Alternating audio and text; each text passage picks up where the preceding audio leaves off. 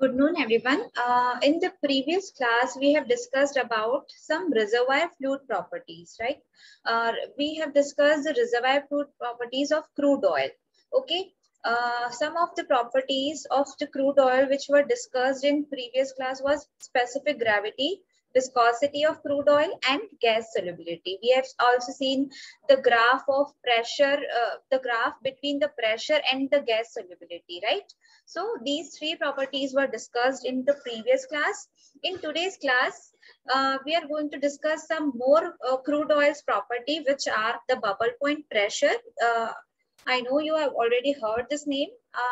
The next one is your oil formation volume factor and the density of crude oil. Okay, so let us start with the bubble point pressure first. What is a bubble point pressure and what are the functions of bubble point pressure? Okay, so the bubble point pressure, which is denoted by PB, PB means bubble point pressure of a hydrocarbon system, is defined as the highest pressure at which a bubble of gas is first liberated from the oil, right? कि hydrocarbon system का bubble point pressure क्या होता है कि वो highest pressure जहां पे जो फर्स्ट गैस का बबल ऑयल से लिबरेट होगा, ठीक है। फिर उससे कम प्रेशर पे हमने देखा, उससे ज्यादा प्रेशर पे हमेशा जो बबल पॉइंट प्रेशर है उससे एक्सेसिव प्रेशर पे जो भी गैस रहेगी वो फ्री अमाउंट में नहीं रहेगी, वो हमेशा ऑयल में डिसॉल्व रहेगी, ठीक है। तो bubble point pressure is the maximum pressure at which a bubble of gas is first liberated from the oil. फिर बबल पॉइंट प्रेशर से जैसे ही हम प्रेशर डिक्रीज करने लगते हैं तो जो भी गैस उसमें डिसॉल्व होती है वो धीरे धीरे उससे इवॉल्व होना शुरू कर जाती है, जैसे कि हमने गैस सोल्युबिलिटी का कर्व भी देखा था लास्ट क्लास में, राइट। तो इसमें जो गैस सोल्युबिलिटी का कर्व था इसमें यही हो रहा था, यहाँ पे बबल पॉइंट प्रेशर तक तो कोई गैस इवॉल्व नहीं हो रही थी, इसलिए जो सोल्युबिलिटी थी दैट वाज कांस्टेंट। फिर जब जैसे ही बबल पॉइंट प्रेशर रीच किया, गैस क्या इससे डिक्रीज करने पे, इस प्रेशर से डिक्रीज करने पे गैस क्या होगी, उससे इवॉल्व होना शुरू हो जाएगी। तो ये जो गैस सोल्युबिलिटी का वैल्यू है वो भी डिक्रीज होता जा रहा है, राइट। तो this is your bubble point, this is the importance of the bubble point कि प्रेशर को बताता है कि जिस प्रेशर पे आपकी जो क्रूड ऑयल में गैस डिसॉल्व्ड है वो इवॉल्व होना कब शुरू हो जाएगी, किस प्रेशर पे, right. So it can be measured experimentally for a crude oil system by conducting a constant composition test, ठीक है। जैसे कि मैंने आपको बताया था कि जो डिफरेंट प्रॉपर्टीज होती हैं वो लेबोरेटरीज में हम डिफरेंट टेस्ट परफॉर्म करते हैं और उन टेस्ट से हमें इन प्रॉपर्टी का एग्जामिनेशन मिलता है कि इन प्रॉपर्टीज की वैल्यू क्या है, ठीक है। तो हम जो आपका जो ये बबल पॉइंट प्रेशर है इट कैन बी कैलकुलेटेड या determined using this constant composition expansion test, ठीक है। This is the name of expansion test. इस टेस्ट को यूज करके we can estimate the bubble point pressure, ठीक है। ये सब जो टेस्ट है वो आपके सबसे लास्ट यूनिट में है, तो हम लोग डिस्कस करेंगे कि ये टेस्ट कैसे परफॉर्म किए जाते हैं, राइट। तो या तो अगर हमने लेबोरेटरीज में इसको परफॉर्म कर लिया तो हमें बी नॉट की वैल्यू मिल गई। इन केस जब हम लेबोरेटरीज में इसको परफॉर्म नहीं करें या इस तरीके का सूटेबल सिस्टम अवेलेबल नहीं है, तो क्या किया गया कि बहुत सारे ऑथर्स ने बहुत सारे एक्सपेरिमेंट्स परफॉर्म किए और on the basis of that experiments उन्होंने ये कंक्लूड किया कि जो ये बबल पॉइंट प्रेशर होता है it is a function of the solubility of gas, ठीक है। RS is the solubility of gas, gamma G is the gas gravity here, API is the API gravity of oil and T is the temperature of reservoir or at which we are performing the test, ठीक है। तो ये जो temperature, API gravity of crude oil, gas का gravity, solubility of gas, crude oil में gas कितना soluble है, ये सारे फैक्टर्स हैं, इनका फंक्शन, ये सबका फंक्शन हो, मतलब जो आपका बबल पॉइंट प्रेशर होता है ये सबका फंक्शन होता है, ठीक है। तो जो ऑथर्स हैं उन्होंने बहुत सारे कोरिलेशंस दिए, लाइक स्टैंडिंग कोरिलेशन, वास्कोस कोरिलेशन, तो इस तरीके से बहुत सारे कोरिलेशंस दिए गए। आई विल शेयर, मैं जो भी आपको बुक्स शेयर करूंगी उसमें सारे कोरिलेशंस गिवन है, तो वो आप कोरिलेशंस देख सकते हैं। तो जो कोरिलेशंस है वो ये सारे जो प्रॉपर्टीज है इनको रिलेट कर रहे हैं और ये सब रिलेट करके हमें किसका वैल्यू दे रहा है, अल्टीमेटली बबल पॉइंट प्रेशर का वैल्यू, ठीक है। तो अगर हमने इसको लेबोरेटरीज में एक्सपेरिमेंटली परफॉर्म किया तो ठीक है कि हमें बी नॉट का वैल्यू मिल जाएगा, लेकिन अगर हमें हमें उसका इंस्टेंट रिजल्ट चाहिए तो हम क्या कर सकते हैं कि अगर हमें ये सारे डेटास पता है तो हम ये डेटास को कोरिलेशंस में पुट करके we can estimate the value of bubble point pressure, right? तो ये हो गया आपका बबल पॉइंट प्रेशर, इसको कैसे एस्टिमेट किया जाता है और ये होता क्या है। ये ऑलरेडी मैं आपको डे 1 से बताते जा रही हूँ कि बबल पॉइंट प्रेशर के बारे में हम ऑलरेडी डिस्कस कर चुके थे जब हमने ऑयल रिजर्वायर की क्लासिफिकेशन के बारे में पढ़ा था, राइट। तो ये बबल पॉइंट प्रेशर हो गया। जो आपकी नेक्स्ट प्रॉपर्टी है, it is a very important property which is your oil formation volume factor, ठीक है। ऑयल फॉर्मेशन वॉल्यूम फैक्टर के बारे में भी आप सुन चुके होंगे।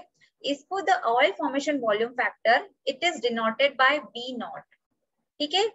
जैसे कि आप सॉल्युबिलिटी ऑफ गैस को हम आरएस से डिनोट करते हैं। ये सब कुछ डिटरमाइंड पैरामीटर्स हैं कि इन पैरामीटर्स के थ्रू ही हम रिप्रेजेंट करते हैं इन सब डेटा को, ठीक है। अभी हमने जो बबल पॉइंट प्रेशर पढ़ा था उसको हम पीबी से डिनोट करते हैं। इसी तरीके से जो आपका ऑयल फॉर्मेशन वॉल्यूम फैक्टर है it is denoted by B not, ठीक है। बी नॉट से डिनोट करते हैं हम ऑयल फॉर्मेशन वॉल्यूम फैक्टर को। अभी क्या करता है ये हम देखेंगे, ठीक है। It is defined as the ratio of volume of oil, ठीक है, यहाँ ब्रैकेट में लिखा हुआ है, plus the gas in solution, ठीक है। इसका मैं आपको मतलब समझाऊंगी। At the prevailing reservoir temperature and pressure to the volume of oil eight standard condition, ठीक है। ये जो आप रेशियो है, आप ये जो रेशियो देख रहे हो, this is the ratio is defining the oil formation volume factor. ये किसका रेशियो है? सबसे पहले जो we not pressure and temperature, ये जो आप ये देख रहे हो, this is the volume of oil under reservoir pressure and temperature, ठीक है। रिजर्वायर टेम्परेचर और प्रेशर पे जो वॉल्यूम ऑफ ऑयल है एंड किसके ratio? Volume of oil measured under standard condition, ठीक है। जो हम सरफेस पे सरफेस कंडीशंस की बात करते हैं उनको हम स्टैंडर्ड कंडीशन बोलते हैं। तो जो आपकी स्टैंडर्ड कंडीशन होती है वो जनरली होती है 60 degree PSI 60 degree Fahrenheit temperature and 14.7 PSI pressure, ठीक है। मैं यहाँ पे नोट कर देती हूँ। जो आपकी स्टैंडर्ड कंडीशन की जो हम बात कर रहे हैं तो प्रेशर तो होता है 14.7 PSI प्रेशर, ठीक है। ये हम मानते हैं ये अपना आपका एटमॉस्फेरिक प्रेशर है। और टेम्परेचर जो होता है आपका वो 60 डिग्री फ़ारेनहाइट होता है, ठीक है। 60 डिग्री फ़ारेनहाइट। तो ये जो आपकी कंडीशन है, ये प्रेशर और टेम्परेचर की कंडीशन है, ये आपकी हम इनको स्टैंडर्ड कंडीशन कहते हैं, ठीक है। तो जो आपका जो ये नीचे वाला ये जो आपको SC दिख रहा है इसका मतलब एट स्टैंडर्ड कंडीशन। यहाँ पे ये जो आपको ब्रैकेट में PT दिख रहा है इसका मतलब कि at the pressure of reservoir pressure and temperature, मतलब जो आपका जो ये ऊपर वाला वॉल्यूम है वो किसको डिनोट कर रहा है? रिजर्वायर प्रेशर और टेम्परेचर पे ऑयल का कितना वॉल्यूम था, और फिर वही वॉल्यूम जो आपकी स्टैंडर्ड कंडीशन में है वही ऑयल का वॉल्यूम जो आपका स्टैंडर्ड कंडीशन में वो कितना वॉल्यूम शो कर रहा है, ठीक है। तो आपको जैसे कि आप बता सकते हैं कि आपका जब रिजर्वायर की कंडीशन में जब हम वॉल्यूम निकाल रहे हैं तो रिजर्वायर की कंडीशन में क्या होगा? उसका प्रेशर भी हाई होगा तो उसमें कुछ ना कुछ अमाउंट में हमेशा गैस डिसॉल्व रहेगी, ठीक है। तो ये जो आपको समझ में आ रहा है, it is defined as the ratio of volume of oil plus the gas in solution. जो ऑयल और जो गैस उस सोल्यूशन में है, ठीक है, ऑयल में जो डिसॉल्व्ड गैस है उन दोनों का जो वॉल्यूम कंबाइंड वॉल्यूम हमें क्या देगा? ये जो V not at P and T मतलब eight reservoir pressure and temperature, ठीक है, डिवाइडेड बाय उसी ऑयल का वॉल्यूम हम डिटरमाइन करेंगे किस पे? सरफेस कंडीशन पे या स्टैंडर्ड कंडीशंस पे। स्टैंडर्ड कंडीशन में आपको बता चुकी हूँ। और इन दोनों का जो रेशियो है वो हमें क्या देगा? B नॉट दे देगा। तो बेसिकली जो B नॉट है ये जो हमारा ऑयल फॉर्मेशन वॉल्यूम फैक्टर है, इसका सिग्निफिकेंस क्या है? ये क्या करता है कि ये रिलेट करता है रिजर्वायर में कितना वॉल्यूम था उसको किससे रिलेट कर रहा है? सरफेस के वॉल्यूम से, ठीक है। क्योंकि रिजर्वायर में जब वॉल्यूम था ऑयल का वो ज्यादा एग्जैक्टली ज्यादा अमाउंट में वॉल्यूम था क्योंकि उसमें गैस भी डिसॉल्व थी। जैसे जैसे वो सरफेस पे आया उसमें जो डिसॉल्व्ड गैस थी वो उससे एलिमिनेट हो गई या इवॉल्व हो गई तो उसका वॉल्यूम था वो कम हो गया, ठीक है। तो जो आपका सरफेस का वॉल्यूम है और जो रिजर्वायर की कंडीशन का वॉल्यूम है दोनों को रिलेट करने के लिए जो आपका ऑयल फॉर्मेशन वॉल्यूम फैक्टर है that is introduced. I guess it is clear now. तो आपका जो हम रिजर्वायर कंडीशन में जब ऑयल का वॉल्यूम मेजर करते हैं तो ये बैरल्स में मेजर होता है। ये जो आपको BBL दिख रहा है दिस इज योर बैरल्स, ठीक है।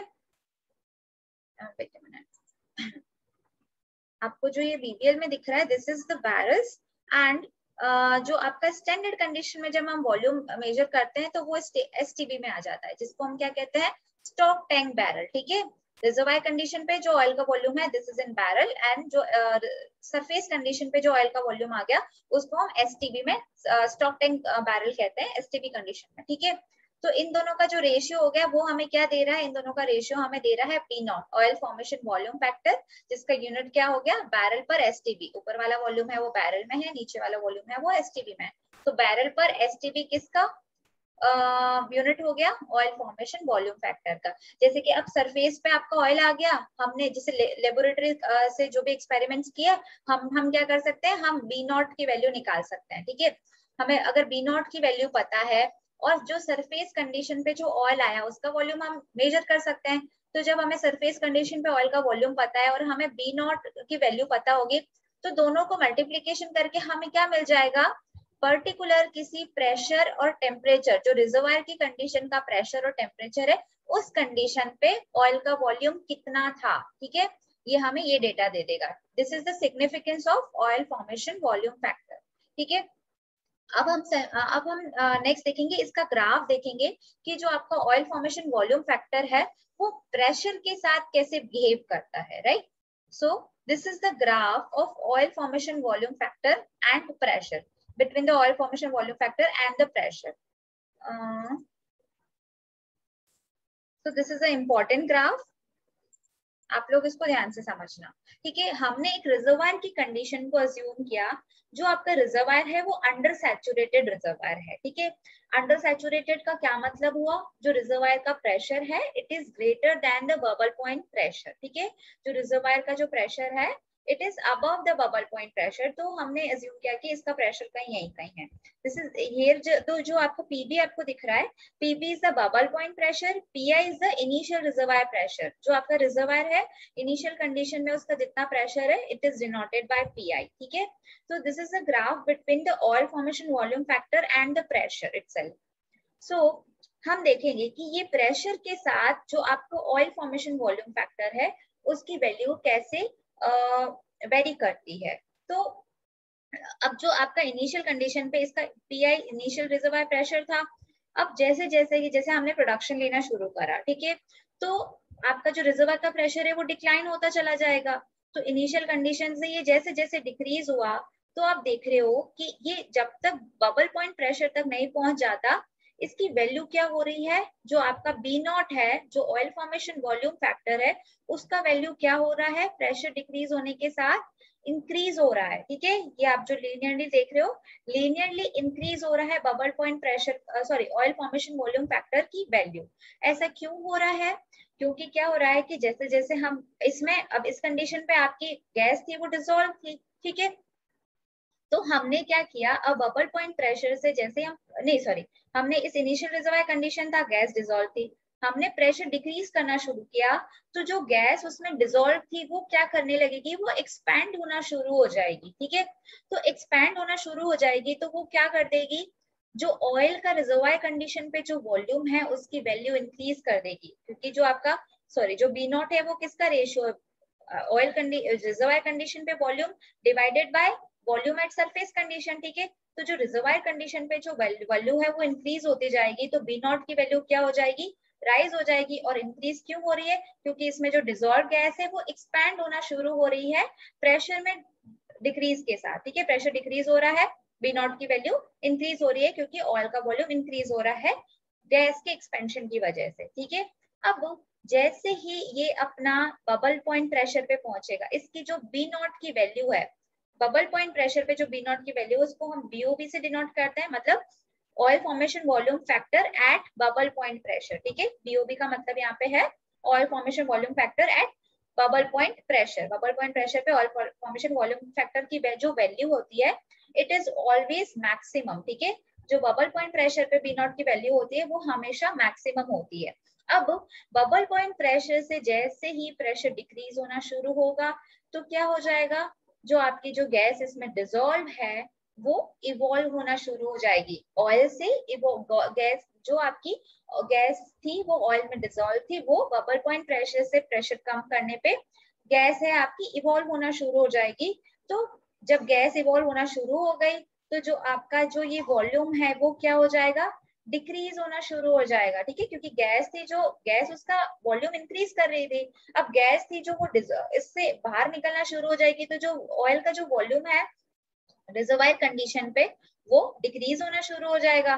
तो बी नॉट की वैल्यू भी क्या होगी, इसके साथ ही डिक्रीज होना शुरू हो जाएगी। तो जैसे जैसे गैस इसमें इवॉल्व होगी प्रेशर कम करने के साथ बी नॉट की वैल्यू भी कम होती जाएगी। ठीक है, and this is a important factor, जो आपकी बी नॉट की वैल्यू होती है it is always greater than and equals to 1। ठीक है, 1 से कभी भी इसकी वैल्यू कम नहीं होगी, it is always greater than and equals to 1। और इक्वल्स टू 1 ये कब होगा, जब ये दोनों वॉल्यूम्स इक्वल हो जाए, राइट। ये बी नॉट का वैल्यू 1 कब हो जाएगा, जब दोनों वॉल्यूम इक्वल हो जाए, जो आपका रिजर्वायर का कंडीशन पे वैल्यू है वो भी और सरफेस कंडीशन पे वैल्यू है वो भी इक्वल हो जाए। ये इक्वल कब होगा, जब ये आपकी कंडीशन है वो सरफेस कंडीशन के बराबर आ जाए। ठीक है, जब ये वॉल्यूम है आपका सरफेस कंडीशन पे आ जाता है, जब हम इसको सरफेस कंडीशन पे मेजर कर रहे हैं तभी ये 1 के इक्वल हो सकता है। It can be equal to unity only then. ठीक है, हमेशा नहीं, इसका वैल्यू रिजर्वायर कंडीशन पे ग्रेटर देन 1 ही रहेगा। सरफेस कंडीशन पे आएगा तब इसका वैल्यू इक्वल्स टू 1 हो सकता है और 1 से नीचे ये नहीं जा सकता। ठीक है, I guess it is clear now. अब next we will move on to the next topic which is your density of oil. Density हम ऑलरेडी डिस्कस कर चुके थे, क्योंकि डेंसिटी को यूज करके ही हमने स्पेसिफिक ग्रेविटी निकाला था। ठीक है, स्पेसिफिक ग्रेविटी ऑफ ऑयल क्या होता है, it is a ratio of density of oil to the density of water. हमने लास्ट क्लास में देखा था, हम फिर से देख सकते हैं। This is the specific gravity of oil, and in this specific gravity we have utilized the density of oil, okay, and density of water itself.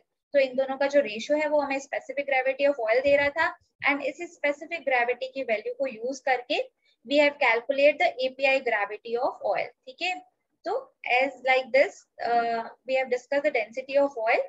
So the crude oil density is defined as the mass of a unit volume of the crude oil at a specified pressure and temperature. ठीक है, particular mass of oil per unit volume, जो भी है आपका this density of oil. ठीक है, at particular या specified pressure and temperature. ठीक है, it is usually expressed in pounds per cubic feet. तो आपका जो density of oil होता है, इसका जो यूनिट होता है वो pounds per cubic feet में होता है generally, because I have mentioned earlier कि in petroleum industry we use the FPS unit.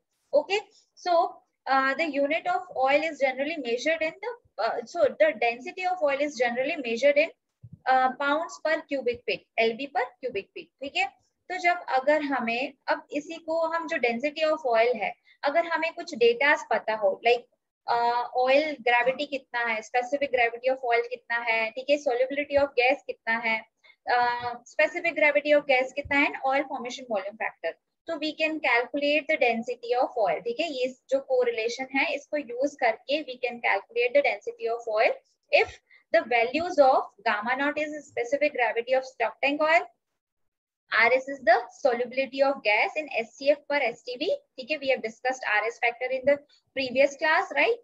And gamma G is the gas gravity. V naught is the here oil formation volume factor, जिसका unit क्या होता है, barrel पर STB. ठीक है, BBL पर STB. ये सारे फैक्टर्स अगर हमें पता हो तो ये कोरिलेशंस यूज करके we can calculate the density of oil. ठीक है, तो ये हो गया आपकी जो क्रूड ऑयल की प्रॉपर्टीज थी। क्रूड ऑयल की प्रॉपर्टीज में हमने क्या क्या डिस्कस किया, हमने डिस्कस किया सबसे पहले आपका स्पेसिफिक ग्रेविटी ऑफ ऑयल, फिर हमने देखा oil formation volume, specific gravity of oil के बाद में हमने देखा क्रूड ऑयल विस्कोसिटी। ठीक है, crude oil viscosity, gas solubility, bubble point pressure of crude oil, oil formation volume factor आज की क्लास में देखा, and density of crude oil. तो ये सब थे आपके properties of crude oil. So this is a topic which we are discussing right now is reservoir fluid properties. तो हमने जो properties of crude oil है that is already covered now.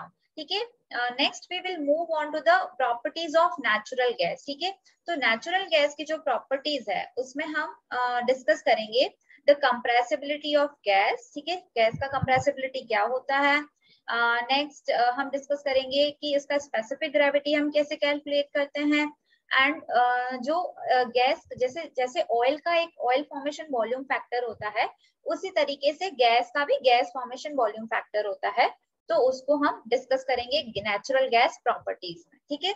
तो we will discuss one of them property in today's class which is your compressibility of gas, ठीक है। तो जैसे कि आपको टर्म से पता चल रहा है, कंप्रेसिबिलिटी क्या होता है। कंप्रेसिबिलिटी क्या होगा कि हमने प्रेशर में चेंज किया तो पर्टिकुलर कंपोनेंट या सब्सटेंस के वॉल्यूम में कितना चेंज आ रहा है, ठीक है। जैसे कि अगर हम गैस की बात करें, तो गैस में अगर मैं कंप्रेस कर रही हूँ गैस को, मतलब मैं प्रेशर प्रोवाइड कर रही हूँ, एक कंटेनर में गैस फिल्ड है, उसको पिस्टन से अगर हम प्रेशराइज कर रहे हैं, उसमें प्रेशर प्रोवाइड कर रहे हैं, उसको कंप्रेस कर रहे हैं, तो कंप्रेस करने पे क्या होगा, उसका वॉल्यूम रिड्यूस होगा, ठीक है। तो यही फैक्टर जो हम प्रेशर प्रोवाइड करने के साथ जो उसके वॉल्यूम में रिडक्शन होता है, वही फैक्टर क्या होता है, गैस का कंप्रेसिबिलिटी फैक्टर होता है, ठीक है। इसको हम कहते हैं कंप्रेसिबिलिटी ऑफ गैस, कि उसका उसमें प्रेशर में उसके वॉल्यूम में कितना चेंज हो रहा है प्रेशर में चेंज करने के साथ। So it's definition is it is defined as the isothermal compressibility, gas compressibility is the change in volume per unit volume for a unit change in pressure, ठीक है। तो यहाँ से आप देख सकते हो, it is change in volume per unit volume, ये जो नीचे आ रहा है इसको हम पर यूनिट वॉल्यूम करेंगे। Delta we is the change in volume, delta P is the change in pressure, ठीक है। तो चेंज इन वॉल्यूम कितना हो रहा है per unit volume with change in pressure, ठीक है। और इसको हम आइसोथर्मल क्यों बोल रहे हैं, क्योंकि ये जो कंप्रेशन का प्रोसेस हो रहा है या प्रेशर में हम जो भी चेंज कर रहे हैं और वॉल्यूम में जो भी चेंज हो रहा है, ये एक कांस्टेंट टेम्परेचर पे हो रहा है, ठीक है। ये जो भी सिस्टम का जो हम परफॉर्म कर रहे हैं, it is performed on a constant temperature. तो कांस्टेंट हमने टेम्परेचर को कांस्टेंट रखा, that is it is that's why it is also known as the isothermal gas compressibility, क्योंकि जो टेम्परेचर है वो कांस्टेंट, ये ब्रैकेट के बाहर जो भी हम टर्म यहाँ पे सबस्क्रिप्ट में लगा रहे हैं, इट इज दैट मींस कि ये जो टर्म है दैट इज कांस्टेंट हियर, ठीक है। तो सीजी क्या होती है आपकी, आइसोथर्मल गैस कंप्रेसिबिलिटी। इसका तो हम डेफिनेशन ऑलरेडी देख चुके हैं। It is equals to -1/v del B upon del P, ठीक है।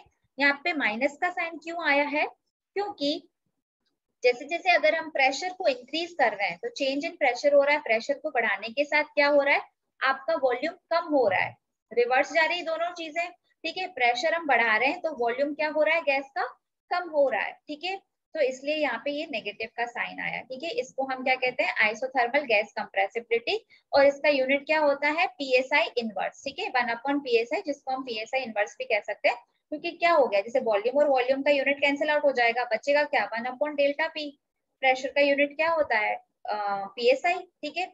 तो 1/PSI is a unit of isothermal gas compressibility and it is denoted by Cg, ठीक है।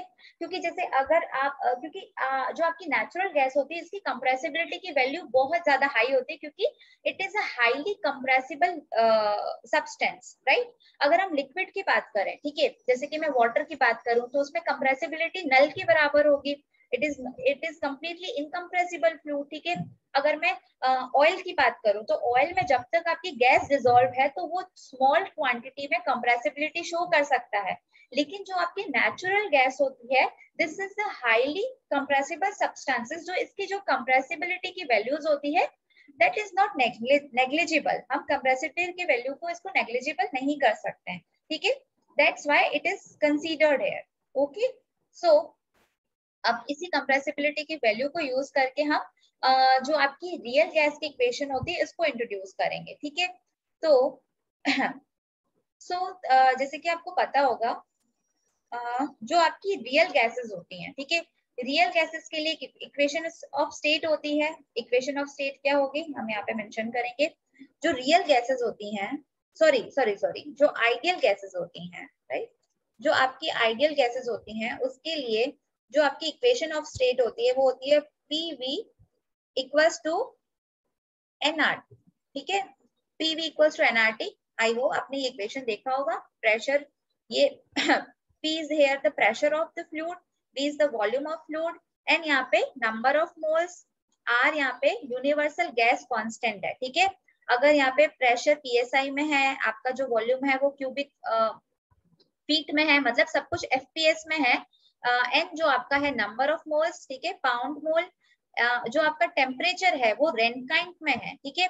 तो अगर इन सब में यूनिट है तो जो आपका जो आर होता है, जो यूनिवर्सल गैस कांस्टेंट है, जो आर का वैल्यू होता है, are is air universal gas constant, उसका वैल्यू होता है 10.73। ठीक है, ये जो इक्वेशन है, this is PV equals to NRT, this is for ideal gases. Ideal gases में हम क्या अज्यूम करते हैं कि जो मॉलिक्यूल्स जो वॉल्यूम ले रहे हैं, ठीक है, जो गैस के जो मॉलिक्यूल्स हैं, जितना वॉल्यूम वो ऑक्यूपाई कर रहे हैं, दैट इज नेग्लिजिबल। वो नेग्लिजिबल है किसके कंपैरिजन में, जो पूरा वॉल्यूम ऑफ गैस है। ठीक है, और हम जो दूसरा आपका अजम्पशन ये अज्यूम कर रहे हैं कि जो मॉलिक्यूल्स हैं उनके बीच में कोई भी अट्रैक्शन या रिपल्शन फोर्सेस नहीं है। ठीक है, और जो भी उनका कोलिजन हो रहा है दैट इज परफेक्टली इलास्टिक। ये सब हम आइडियल गैस के लिए, सॉरी आइडियल गैस नहीं, जस्ट आइडियल गैस। ठीक है, तो आइडियल गैस होती है उसके लिए हम अज्यूम करते हैं। लेकिन जब हम बात करते हैं रियल गैसेस की, ठीक है, जो रियल गैसेस होगी, अगर आपका प्रेशर लो है तब तक तो वो आइडियल गैस के इस कोरिलेशन को फॉलो करेगी। लेकिन जब हाई प्रेशर्स पे बात करते हैं, जब प्रेशर आपका इंक्रीज करते हैं, तो जो आपकी रियल गैसेस होती है वो आइडियल गैस से को ये जो इक्वेशन ऑफ स्टेट है उसको फॉलो नहीं करेगी, इससे वेरिएशन शो करेगी। ठीक है, it will deviate from the ideal gas relationship. तो ये जो डेविएशन था, इस डेविएशन को कंबाइन करने के लिए एक करेक्शन फैक्टर को इंट्रोड्यूस किया जाता है, जिसको हम कहते हैं जेड फैक्टर। ठीक है, इसको हम जेड फैक्टर भी कहते हैं या कंप्रेसिबिलिटी फैक्टर भी कहते हैं। तो जो आपकी रियल गैसेस के लिए जो इक्वेशन हो जाती है वो हो जाती है PV equals to Z N R T. ठीक है, ये जो आपकी इक्वेशन है वो रियल गैस के लिए इक्वेशन है। ये जो आपका Z है इसको हम करेक्शन फैक्टर कहते हैं, जिसको हम Z फैक्टर भी कहते हैं, कंप्रेसिबिलिटी फैक्टर भी कहते हैं। ये फैक्टर यहाँ पे क्यों आया, क्योंकि जो आइडियल गैसेस है, जो इक्वेशन थी उसमें हमने जो भी अजम्पशंस लिए उसको ये जो रियल गैसेस है उससे ये डेविएट कर रहा है, उसको करेक्ट करने के लिए हमने यहाँ पे Z फैक्टर को इंट्रोड्यूस किया। ठीक है, तो इसी रियल गैस की जो इक्वेशन है, जो आपकी PV इक्वल्स टू ZnRT है, उसको हम यूज करेंगे। इसको हम वॉल्यूम के लिए सॉल्व करेंगे तो वो क्या हो जाएगा, V equals to NRTZ upon P। ठीक है, अब आपका जो कंडीशंस है, हमने क्या किया, जो टेम्परेचर है वो कांस्टेंट था, हम डेल जो वॉल्यूम है उसको कांस्टेंट टेम्परेचर पे प्रेशर के रेस्पेक्ट में अगर हम इसका डिफरेंशिएट करेंगे तो हमें क्या मिल जाएगा, इसका हमने इस इक्वेशन को डिफरेंशिएट करेंगे with respect to pressure at constant temperature. तो यहाँ पे ये क्या हो जाएगा, del P upon del P. ठीक है, यहाँ पे टी जो हमने टी माना है, कांस्टेंट माना है टेम्परेचर, इक्वल्स टू एन आपका कांस्टेंट है, नंबर ऑफ होल्स, आर आपका ऑलरेडी कांस्टेंट है और टेम्परेचर को हमने कांस्टेंट माना है। तो ये जो कांस्टेंट वाली टर्म्स है वो बाहर आ जाएगी, बचा क्या, जेड अपॉन पी। तो जेड अपॉन पी का हमने बारी बारी से जो आपका लॉ है कि u इंटू वी वाले मेथड से हमने क्या किया, इसको डिफरेंशिएट कर दिया। ठीक है, एक बार हमने p को कांस्टेंट रखा और डेल z का डिफरेंशिएट कर लिया, del z upon del p आ गया।